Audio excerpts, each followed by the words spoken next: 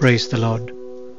Dear brothers and sisters in Christ, today let us contemplate on the sixth saying of our Lord on the cross, the Gospel of John, chapter 19, verse 30. It is finished. Dear brothers and sisters, this is the verse that Jesus says to proclaim that his mission on earth is fulfilled. By tasting the vinegar on the cross, Jesus takes the fourth cup of wine according to the Jewish Passover custom and completes the Passover. Jesus becomes the Passover lamb and sacrifices himself for the sins of the whole world on the cross.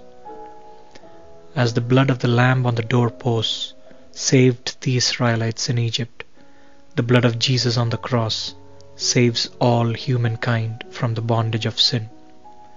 At this moment, Jesus declares his victory over the evil one and opens the door to heaven and eternity for all mankind. Dear brothers and sisters, today as we meditate on this verse, let us claim the blood that Jesus shed on the cross for us and cleanse our souls. Let us fully believe in the saving power of the blood of Jesus and turn to him with true repentance.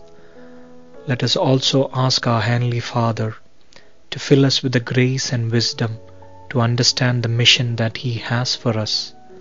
Let us spend time with our Lord to understand the purpose of our lives in this world.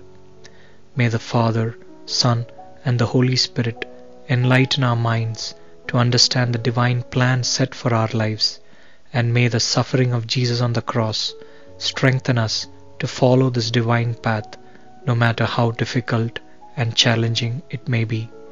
Praise the Lord, and God bless.